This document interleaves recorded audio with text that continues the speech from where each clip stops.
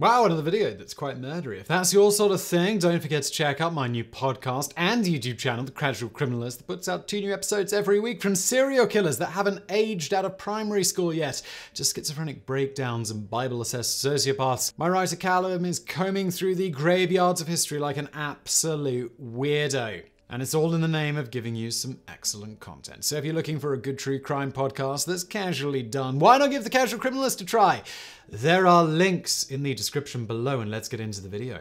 The deathbed confession is a common cliche in films and television, usually featuring an emotionally charged moment where the character who's about to push up daisies bears their heart and soul about some heinous crime they committed when they were too young to know any better to clear their conscience before finally exiting stage left. But, well, how often does it actually happen in real life? Judging from our research, well, the answer is surprisingly often.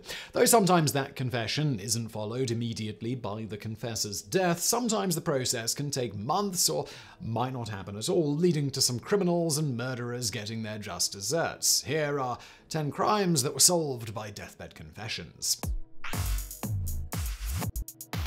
Number 10. The weepy-voiced killer. Minnesota police in the 1980s were on the hunt for a serial killer who targeted young women from the Twin Cities. The killer had a habit of making anonymous calls where he would taunt police in a high-pitched voice, earning him the moniker the weepy-voiced killer. The killer's modus operandi was to injure or kill these young women before calling the police, alerting them to the crimes that had taken place. The killer would usually lure them into a car, offering them a ride before taking them to a secluded location and killing them in a variety of different ways. One victim, Kimberly Compton, was stabbed 61 times with an ice pick. Another, Karen Partak, was bludgeoned with a tire iron. Murder weapons also range widely from screwdrivers, blunt objects like tire irons, to ice picks. The case would go unsolved until Paul Michael Stefani, a devout Catholic, confessed to the murders after being diagnosed with terminal cancer. Number 9. A confession of a contract killer. The confession in 2018 of a terminally ill New Zealand resident, only known as Sean, sparked an ongoing ethical debate as to whether doctors are bound by client-patient confidentiality when it comes to serious crimes,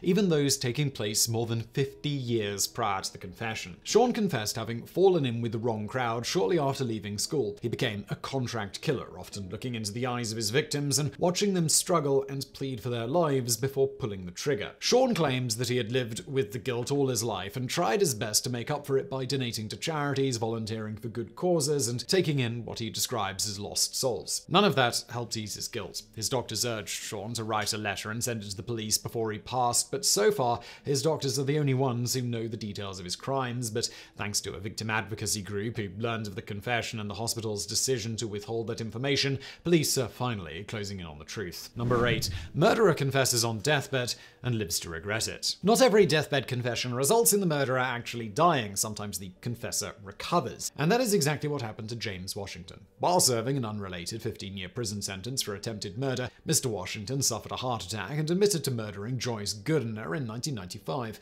Unfortunately for Washington, he would recover from his heart attack, and although he tried to recant his confession later, he would end up being convicted of murder and sentenced to life in prison. When Goodiner's body was originally found, her nose appeared to have been flattened by some form of blunt object, her cheekbone was broken, and her skull was cracked in several places. So it certainly appears as if Mr. Washington got what was coming to him. Number 7. The murder of William Desmond Taylor. The murder of famed Hollywood director William Desmond Taylor shocked Tinseltown in the 1920s. He was arguably, at the time, the most famous director in town. His neighbor observed that his lights were still on upon returning to her bungalow late one night. Taylor was known for burning the midnight oil, so she thought nothing of it, retiring for the evening. The next morning, she woke to a scream from Taylor's cook and valet, Henry Peavy. "Mr. Taylor is dead! Mr. Taylor is dead." Peavy had arrived in the early morning hours to start work, shouted after finding Taylor dead on the floor with a gunshot wound in his back. Despite having a laundry list of potential suspects, including Taylor's wife and child who he had abandoned during the gold rush, who also had zero idea as to where he'd made off to until seeing him on the big screen one day, the case remained unsolved until 1964, when former silent film star Margaret Gibson confessed to the murder after suffering a heart attack. Number 6. The death of Willie Edwards. The body of Willie Edwards was discovered by two fishermen 10 miles west of Montgomery, Alabama in January of 1957.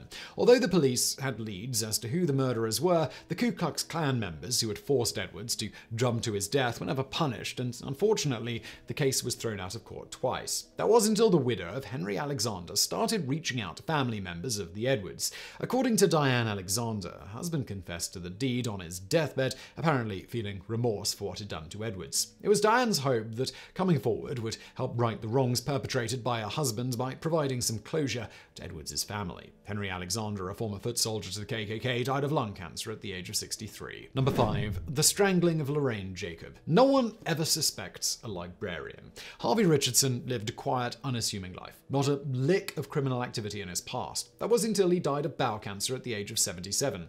While decorators cleaned out his house, they found a leather satchel containing an envelope that was marked private and confidential. The letter was 9 pages long and featured Richardson's confessions to the murder of Lorraine Jacob, who was discovered dead in Liverpool on September 2, 1970. The letter detailed Richardson's motive, and accompanying it were various newspaper clippings of the murder, the woman's missing underwear, and an antique air pistol. The reason for the murder?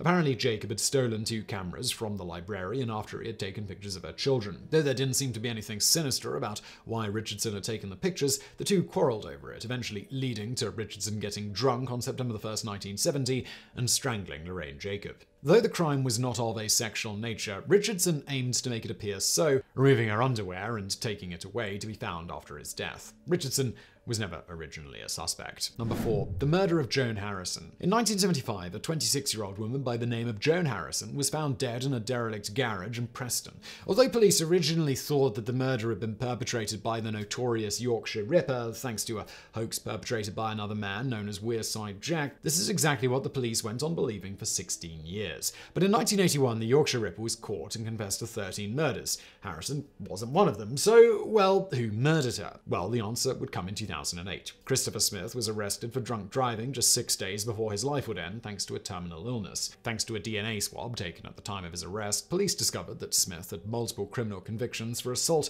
theft, and even sexual attacks. Later, a 3-page confession was found at his home where Smith admitted and apologized for murdering Harrison. The letter was written the day before he died. The DNA swab taken by police 6 days earlier would also be matched to Harrison's, closing the case. Number 3. The abduction of Adam Walsh. In 1981, 6-year-old Adam Walsh was abducted from the Sears department store at the Hollywood Mall. 6 days later, his headless torso was discovered, and 2 weeks after that, his head would be found in a drainage canal alongside Highway 60. Adam's kidnapping and death remained a mystery for 2 years until career criminal Otis Toole, who was serving 5 consecutive life sentences, confessed to his niece on his deathbed that he had killed the child. Although Toole had been a suspect for some time, he'd made unreliable confessions for hundreds of murders before, including twice confessing to the murder of the Walsh boy, most of them having been determined to be lies. He would also recant his previous testimony about the Walsh boy. After this third and final confession, the case was finally closed. In the aftermath of the murder, Walsh's father John went on to become an advocate for victims of violent crimes and hosted the long-running TV program America's Most Wanted. Number 2. A double murder in Staunton. In 1967, 2 women were murdered in an ice cream store of all places. The murders went unsolved for 41 years until Sharon Diane Crawford Smith confessed to being the perpetrator 2 months before her death.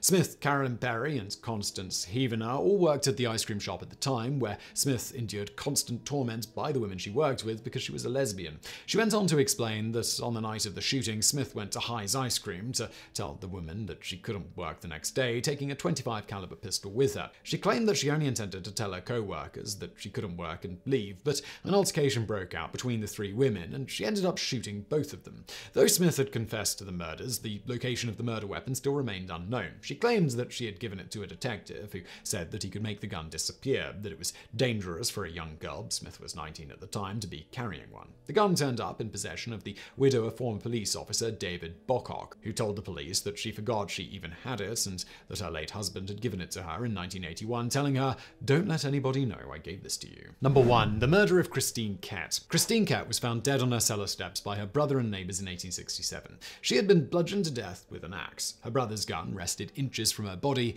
just out of reach. Although Ket's brother was questioned, he provided a clear alibi, claiming that he had found her like that after coming home from work. Ket's mother would arrive to see crowds and police cheering around the home and would collapse into uncontrollable hysterics. When questioned, she claimed that she had not seen her daughter since earlier that morning. The neighbors, however, told a different story, claiming to have heard many loud arguments between the two women, and although Ket's mother was released from police custody, she remained a suspect throughout the investigation. While many theories were offered, none of them proved fruitful for police investigating the crime.